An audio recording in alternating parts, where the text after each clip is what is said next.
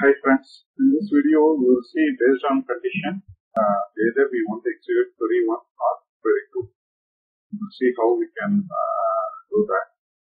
So if condition gets satisfied, execute query 1, else execute query 2. So if this condition itself can also be a SQL. So in this video we'll see how we can do it.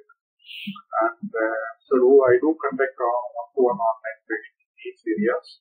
So feel free to reach out to me if you have any, if you need my support. Okay. So I'm connected here. So first I will try to write a condition using, so let's say this is the condition. I'm going to try it out with all things with the dual table. From dual, let's say, so let's see how value from dual means. Okay, so this will return 0. So now this I will write as condition query. Condition query as this. Okay. So now I will say select first query. Okay, from dual. Okay, so the alias is going to be query 1. And then I'll say query 1 comma condition query where condition underscore query dot where is equal to 0. Union or I can have a second query written in the same way. This is the second query.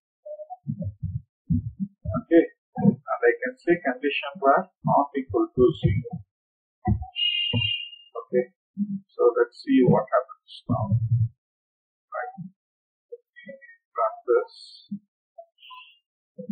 So what you see is since the value is 0, the output we are getting is first query. If the value is not 0, you will see the second query is getting executed. So using this simple technique, right, we can make sure that we execute either query 1 or query 2. So this can be right, instead of select the query from dual, this can be your actual application query. Okay, query to change. This can be your actual SQL query over here. So here replace it with your query 1, query 2, and this is where the condition is going to come. So you can using a with plus, you can do it. There are other ways also to do it. So this is one of the ways by which we can easily achieve the if condition, value of the if condition. So I change it back to 0. If I run now, you see in the output only the first query output. Okay, thank you.